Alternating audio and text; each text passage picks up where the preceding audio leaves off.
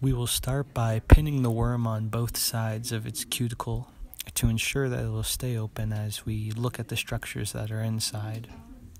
For example, here we begin to see the testes and the vas deferens, which are the strings that are being carefully removed from the inside of the worm.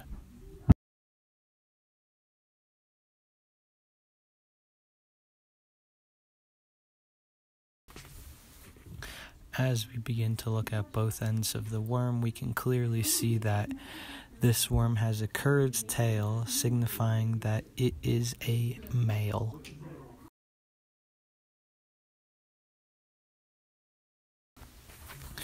Now pinned, we can zoom in and see the lateral lines and the intestines of the roundworm.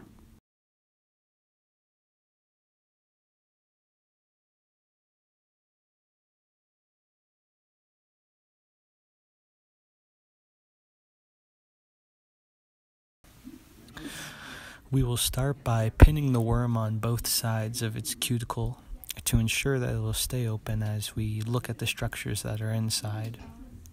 For example, here we begin to see the testes and the vas deferens, which are the strings that are being carefully removed from the inside of the worm.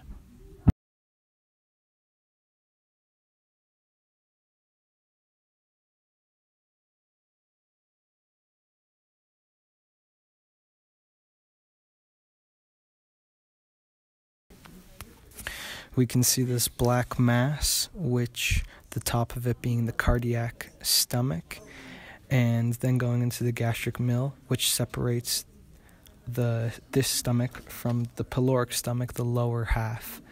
And the pyloric stomach then leads into the intestines and digestive gland.